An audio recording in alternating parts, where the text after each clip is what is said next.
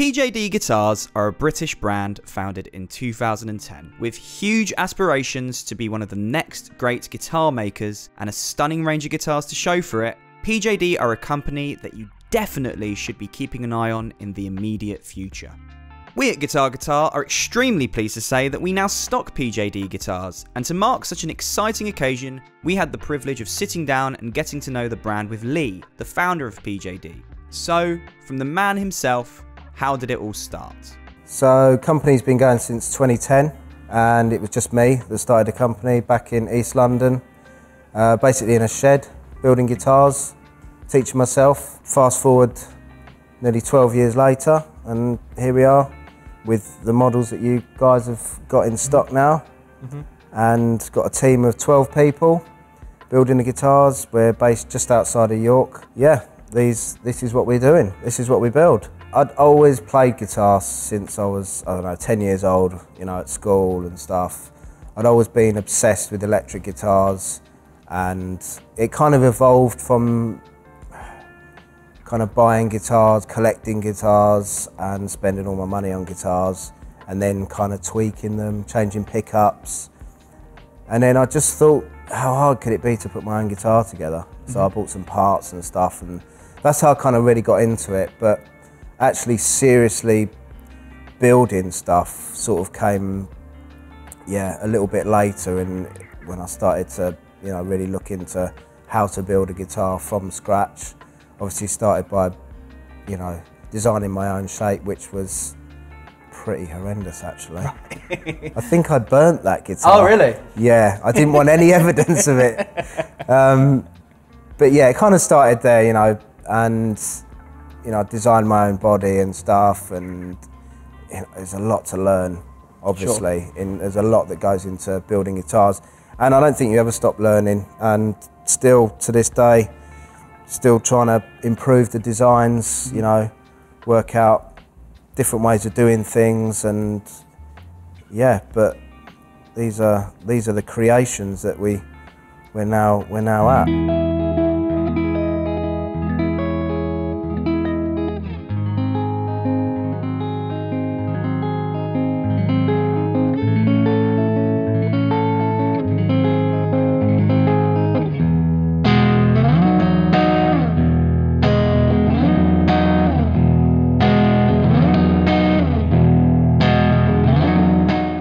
As we already mentioned, PJD is a homegrown UK brand, with almost every single element of their guitars built in-house by a moderately small team of 12 or so. Leigh has been very particular in choosing the parts of the guitar that PJD do not make themselves. The only things we don't build in-house are the hardware and the pickups. Right. And that's kind of it, to be honest. The pickups are bare knuckle or cream tea. And the hardware is GUITAR, so we get that from us Japanese. Sure. And it's just really good hardware. It's reliable, and yeah, I've never had any problems with it. And as for the pickups, I'm sure most people have heard of bare knuckle by now. Yeah. British company. Yeah, they do some fantastic stuff. Cream tea pickups. The guy Thomas, who started the company, is from Norway. Yeah. And now lives over in the UK. They hand wind all their pickups, same as bare knuckle. And yeah, they make fantastic pickups as well.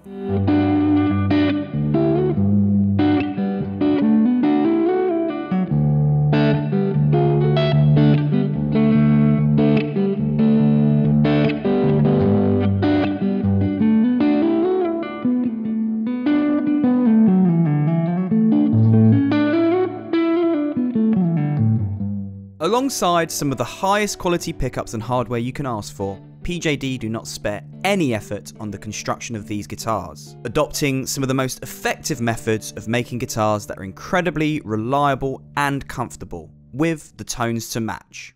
We'll talk a little bit about sort of techniques, building techniques, because there's quite a lot of interesting things that you've done with these. They're all bolt-on necks. All bolt-on, yeah. The neck, I believe, is quarter sawn. Yeah. I'm not exactly an engineer, so could you just explain what that kind of means? So quarter sawn is to do with the grain and how basically the the neck is cut from a tree, for instance. Insert diagram here. Basically, if you look at the end of the neck, the grain runs straight, so it's very stable, and being roasted as well, that adds a lot of stability to the neck, and it slightly changes the tone of the neck, makes it slightly warmer than maybe a standard maple, but certainly, you know, as you can see, all of the necks are roasted. Yeah, even the ones with sort of like rosewood fingerboards and stuff, they still have the... It's just a very stable wood, and certainly being quarter sawn, you know, you're not going to get any necks twisting or anything like that, and it looks fantastic as well. Well, I was going to say, for me, I know that roasted maple has so many sort of perks and benefits, but for me it just looks good. Like, it just looks really good. I think you can just feel it. I mean, like, it's got this nice like smoothness to it on the neck as well, which I'm sure, you know, there's... How do you finish that? Like, what's the kind of process there in terms of... So the necks are like, it's a super thin nitrocellulose, and it's satin as well, which most players prefer. I certainly do. Definitely, yeah. You know, it's a lot, you know, a glossy neck I find is quite sticky, certainly when your hand gets sweaty maybe. Yeah. But yeah, it's a super thin nitro finish, so really, you know, it's there to protect the wood, and obviously it brings out the colour and just looks absolutely amazing. And as well, it's going to age really nicely and naturally. We're not about building guitars that you hang on the wall and don't play and put in a glass case. It's all about having an instrument that, you know, gets gigged and well loved. By holding these, they feel like very, very functional guitars. You do get it sometimes, you know, when you... There's certain guitars that almost, when you hold them, you're like, I almost don't want to like use this because I don't want to break it in half. It feels a bit flat, but these feel like sturdy. I don't know how to explain it. I mean, like, specifically this model, there's something about it. It's not quite like a full size body to what I'm used to, and it's got quite like a nice thinness to it, but it doesn't feel, as I say, fragile or anything like that. Sure. It just feels really, really good and like well weighted and, you know, just very comfortable. Currently, PJD's two headline models are the Carey and the St. John, both of which are available in many different variations, which Leigh very kindly explains to us. So all of the St. John's, be it a, we've got an Elite over there. We've got this one here. As you can probably see, the pickup configuration is exactly the same between the two, and both bodies are chambered. Okay. They are available with an F-hole or without an F-hole. But yeah, that's kind of, you know, it keeps the weight down. Certainly on the standard, we're looking at American ash on the body, and the Elite is swamp ash. So you'll feel that is quite a bit lighter than that, but this is still very light. You know, we're still looking around the 7 pound sort of region, I would say. Is that something that you're kind of, when you're making these guitars, are you really concentrating on the weight? Is that something that you're keeping in? Yeah, I think that's always been a big thing for me, especially if you're playing, you know, a 2-hour gig or something. You know, you don't want something that's 12 or 13 pounds. No. But then again, we do the limited, so like the Elite, but it's got a mahogany back. You've not actually got one here, but so there is that for people that do prefer a heavier guitar, really. Obviously the tonal characteristics are different. And across the range, so not just within this model, but across all of the range, do you find that you do use quite a lot of different body woods depending on the model and what you're doing with it? And is there kind of like any set thing to that, or is it more just whatever the person wants? Certainly for now, the standards are set American ash body, maple neck, rosewood or maple fretboard. So that's personal and we can preference. see there's a few different variations of that. We have got, as you said, the maple neck and the rosewood neck as well. The Elite, which is on the end there, and there's another one here. This one here, yeah? Yeah, that's, they're always swamp ash, or at least they are for the time being, certainly this year. And then the limiteds are kind of where we get to have a little bit of fun. You've not actually got a limited here, but we kind of find some really cool wood and we make a limited range. Sure. You know, it's kind of exactly what it is, and it'll be the same specifications as the Elites, but it'll have a different backwood, and we might have a highly figured top. Sure. You know, different grades. Yeah. We get to use some really cool, interesting stuff Yeah. that comes through the workshop. So. Yeah. I mean, so, because I know we've also got, well, it's probably, let's kind of move on as well now to the Carey as well. This one in particular that I've got in my hand is like super So that's a custom. figured. So that's a custom Yeah, one. that's a Carey custom. So that's kind of, you can kind of spec the custom however you want. So obviously, I'm pretty sure you can see that that top is I mean, it's like a 5A yeah. master grade. And you've also got all of this kind of like figuring and stuff on the actual neck as well, and it's obviously, you know, the wood that's been used specifically on this is a lot more sort of, as you're saying, high grade. And Yeah, so it's that particular one, obviously the quilted maple top, the 5A roasted neck, and the bodywood is some very old Brazilian mahogany, which is really hard to get hold Yeah, of. So we've got a nice stock of that.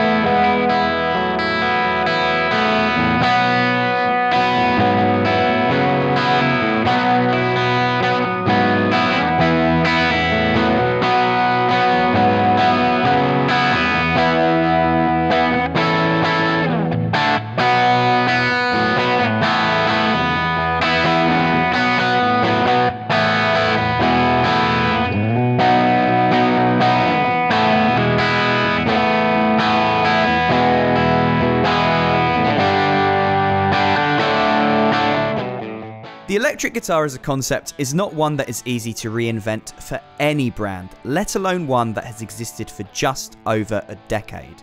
It can be extremely difficult for any manufacturer to walk the line of building a guitar that feels familiar while standing out from the crowd. This is something we feel PJD has done an incredible job of. Leigh's vision for PJD has never been to throw away the rulebook of guitar building.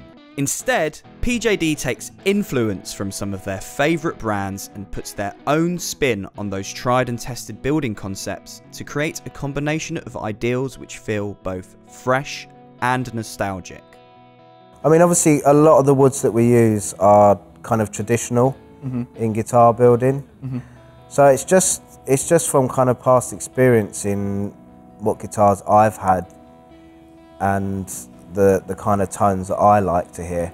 Yeah. Certainly with the Swan Pash, you know, a lot of Fenders. Can we say that? Can we say the brand names? Yeah. Yeah. If not, we'll just beep it out. You know, you've got some very familiar tones, I think, with those kinds of woods.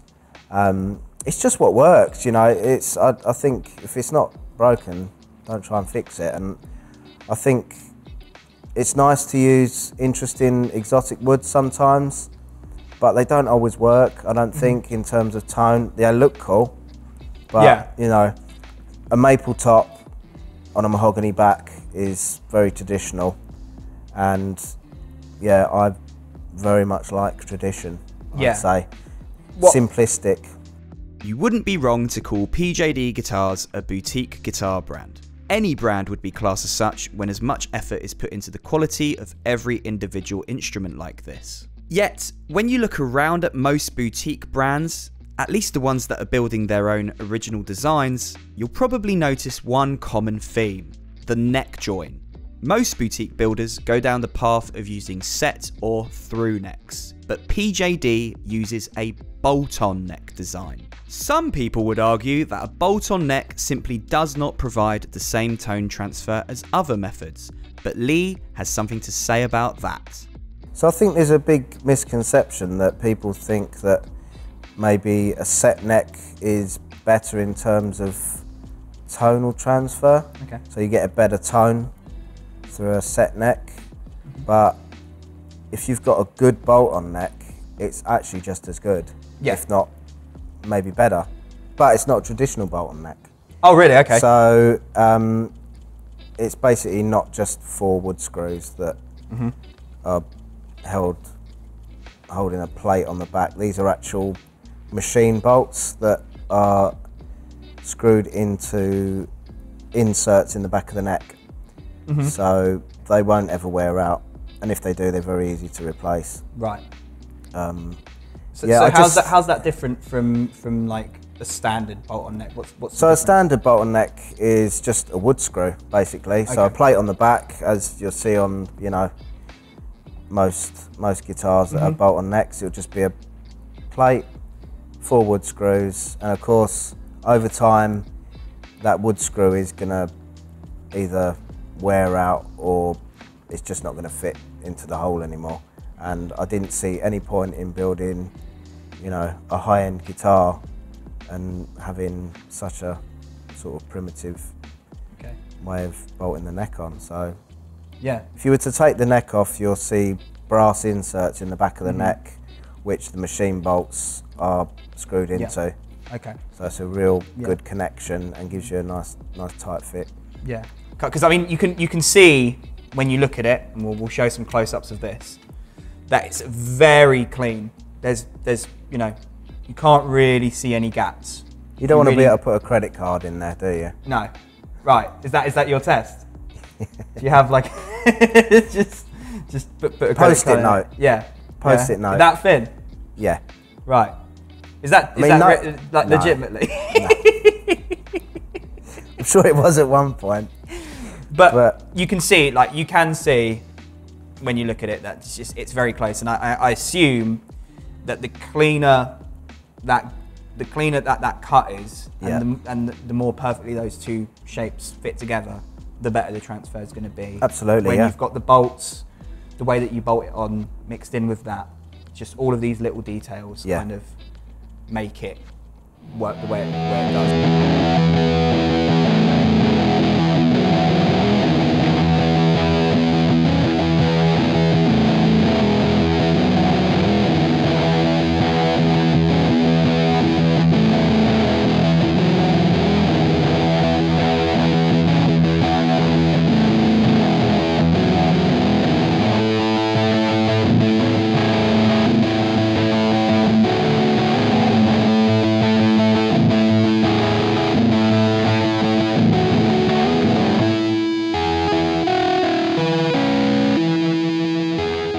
Clearly, PJD Guitars spare absolutely no effort in the construction of their instruments. All that aside, it's not just about the build quality.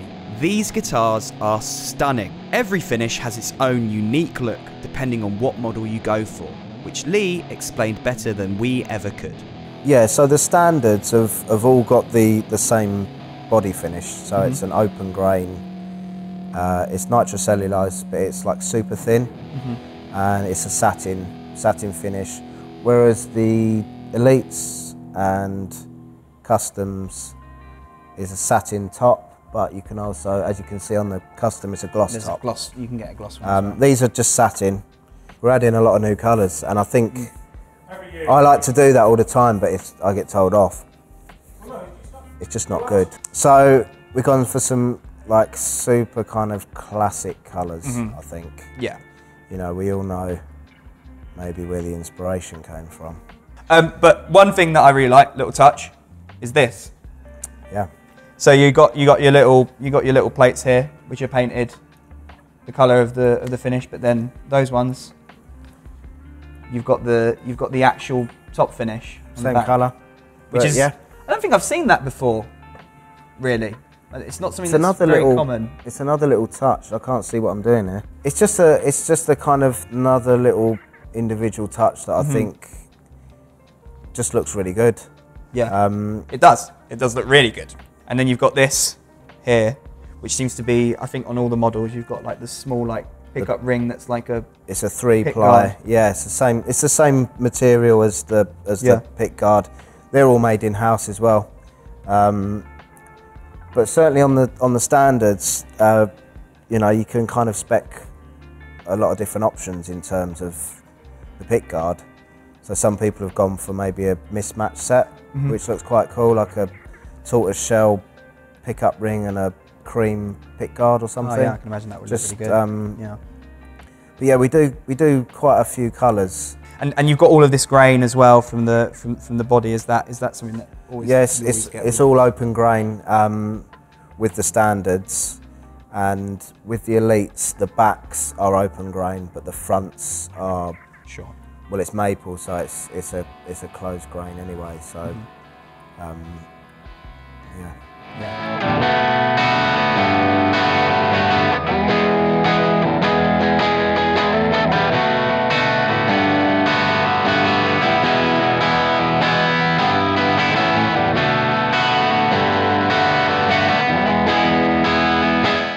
In this video, we've explored some of the things that make these guitars so special, but we couldn't sign this one off without first talking about one last thing in a little more detail. The neck. PJD's necks are spectacular to hold and feel. With an incredibly comfortable fingerboard radius and neck profile, we had Leigh dig deep on why these necks feel so good. The radius, fingerboard radius. Of course, yeah. That's quite interesting because everyone, so we had a moment when you first got here and we had all the guitars laid out in cases. Yeah. And almost every member of staff came up and felt the neck and they're like, oh, that's interesting. Kind of gets, you know, a little bit, I guess it is a compound radius, isn't it? The fingerboard is a compound radius, so it's a 10-inch to 12-inch. So it's a slight compound. So it's a lot. Well, it's not a lot. It's slightly flatter up past the 12th fret. So does that only affect the fingerboard side, or does that affect this side as well? That's just the fingerboard. So it actually doesn't get any wider. No. So the back of the back of the neck obviously gets wider as you go up because you know, as you can see. Yeah. The neck profile is loosely based on a kind of standard C shape, so it's pretty familiar. When someone picks it up, they're like, you know, oh, that's weird. It's not too chunky, but it's not too thin. It's that very nice middle natural. Yeah, definitely. That's kind of what we wanted to go for. It's the same with the setup. You know, something that, you know, feels very familiar and can be very comfortable. But yeah, as for the fingerboard radius, you know, I didn't want anything too crazy in terms of the compound radius, but you certainly notice the 12-inch radius as you get higher up. Certainly for it like almost bends tapers and out stuff. a little bit. Yeah. I personally don't like super wide fingerboard radius, like 12-inch fingerboard radius. Obviously, that's my preference because I find that when you're playing chords, it's a lot of strain on your fingers. Yeah. But in the context of this, because that only really starts to happen around here. Exactly.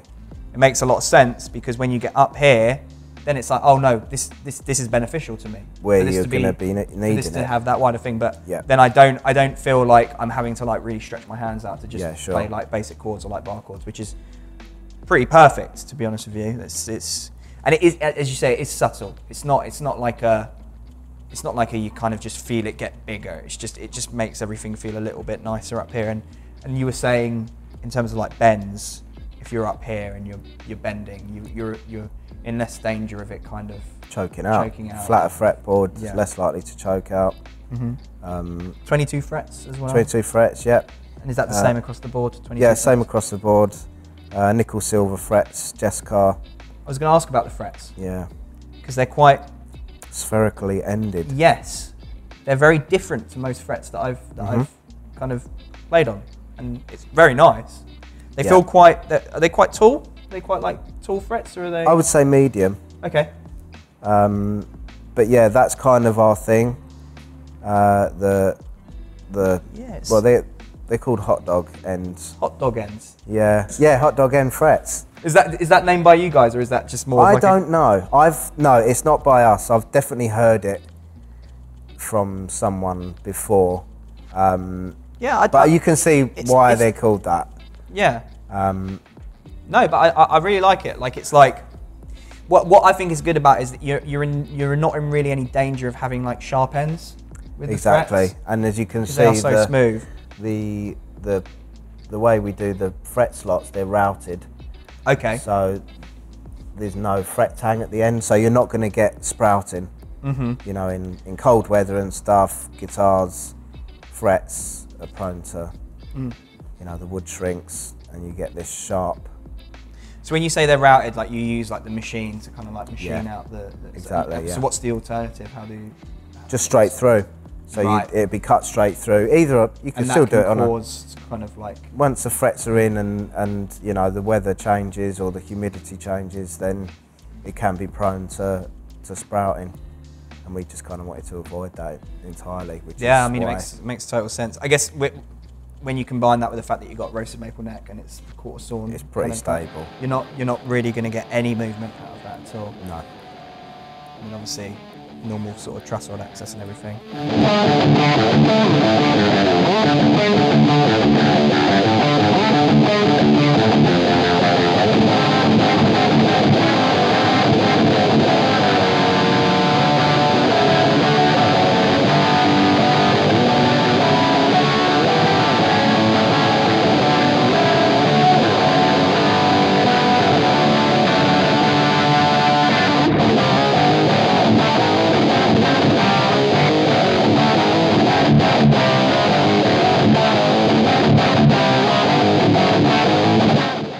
As you can tell by the tone of this video, we've been blown away by PJD Guitars as a brand, and we've only just scratched the surface on all of the things that makes them one of the most exciting prospects in the electric guitar world right now.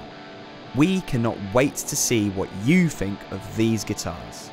We at Guitar Guitar are so grateful to Leigh and the rest of the team at PJD for taking the time out to talk us through the brand, and we cannot wait to see every one of you that is watching this video's thoughts on the guitars. If you enjoyed this video and would still like to know even more about PJD and what Leigh had to say when we spoke to him, you can watch a full, uncut version of the interview you saw in this video in the link in the description below. Thanks so much for watching. If you have any thoughts for us regarding PJD Guitars or this video, please don't hesitate to get in touch with us in the comments below.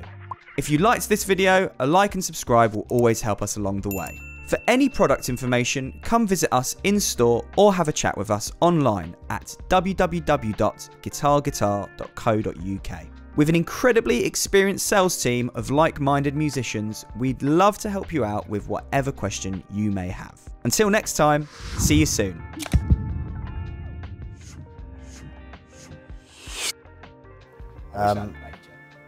I used to have a pager. No one ever paged me.